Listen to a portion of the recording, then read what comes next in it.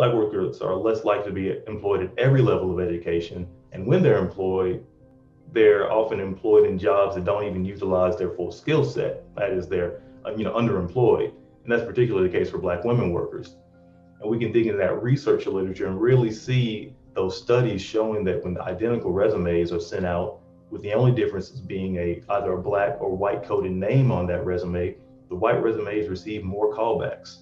Um, and in some cases, white coded resumes receive more callbacks than Black ones, even when those white ones have a criminal record associated with them.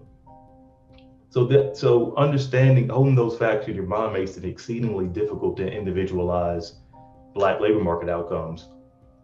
And you can do similar sorts of investigations with the segregation of Black workers into jobs without the same sorts of benefits and flexibility that white workers have access to, or even the wealth position of Black versus white households.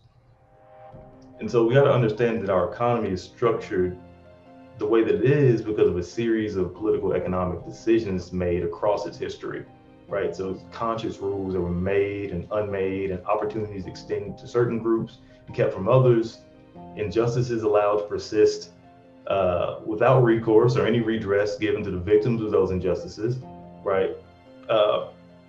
We only see, that American mindset only allows us to see the economy as the outcome of individual actors making individual decisions, because one, we aren't taught our history, and we aren't taught the ways that the economy as it exists benefits certain groups at the expense of others.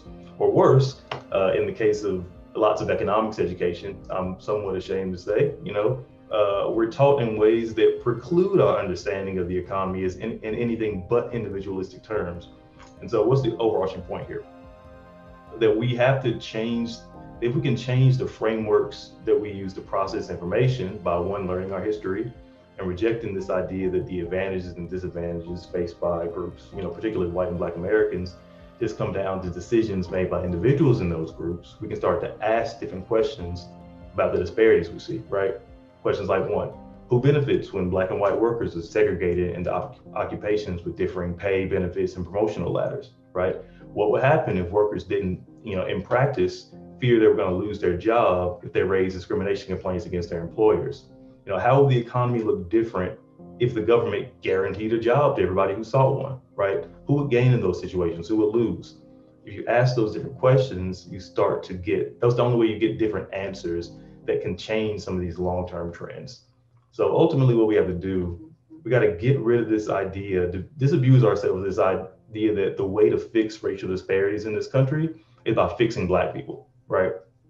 It's not necessarily, we don't have to train them more, get them more college, teach them financial literacy, improve their health behaviors. And it's not that those things aren't beneficial or can't be beneficial at an individual level, or even good for their own sake. It's just that promoting them as the solutions to the problems Black people face as a group relies on this inherent assumption that Black people are somehow different and deficient as compared to other groups.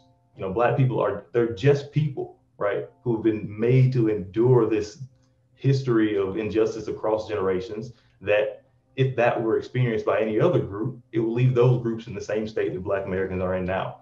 So the solutions, we have to focus on stopping those injustices where they exist today, redressing the harm caused by the past, and then rebuilding the institutions with the knowledge that that can prevent that stuff from happening, as we move into the future.